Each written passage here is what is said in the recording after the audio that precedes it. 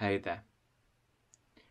One very interesting aspect of the teachings of Franz Barden is the mention of larvae.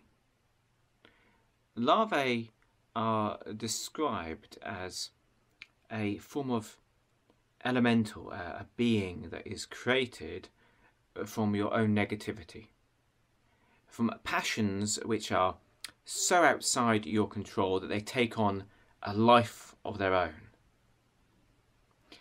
Now, many people have looked for other sources of this teaching. And indeed, I've seen some people conclude that this is a hermetic interpretation of modern psychology. It's like a neuroses or a complex that's starting to function on its own.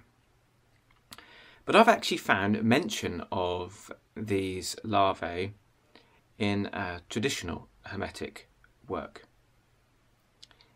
If we read the section from the Nag Hammadi scrolls, which is known as the Asclepius, we find a section which is talking about how the teachings are not embraced by everyone and how the outer world tends to remain ignorant.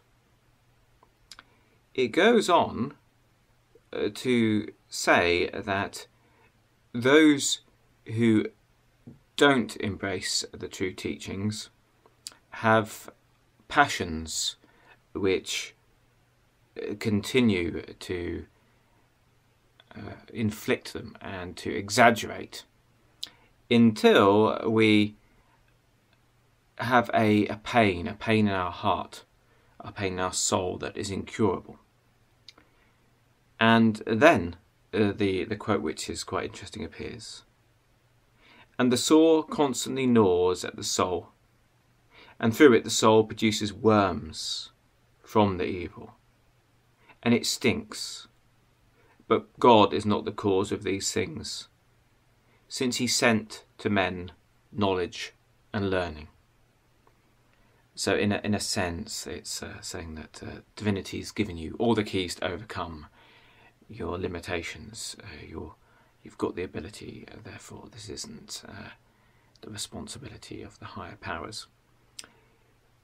But that's a very interesting quote there to find, showing that the source of Barden's teachings, as I've demonstrated before, is actually the original Hermetic teaching.